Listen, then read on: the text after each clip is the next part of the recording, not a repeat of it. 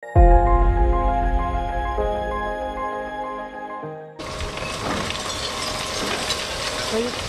weeks after the devastating earthquake hit Turkey and southern Syria, here in Turkey the country is still trying to recover from this massive earthquake. More than 45,000 people have been killed in this earthquake, with many buildings deemed unsafe to return to. In fact, about 170,000 buildings are deemed unsafe for people to return to. Aftershocks are happening almost every 3 minutes.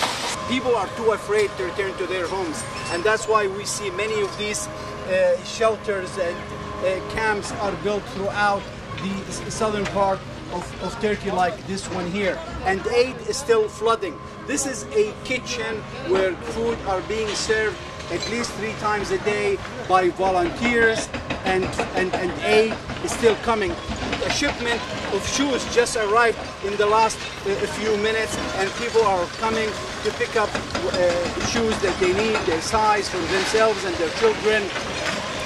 Also we see napkins, clothes, many different kinds of aid is being brought up. The government now, almost in all the area that was hit, is starting the second phase with this, which is the demolishing and cleaning the rubble in an attempt to start building homes for people. In Nurdağı, southeast Turkey, Mohammad Al-Kassim reporting for the Media Line.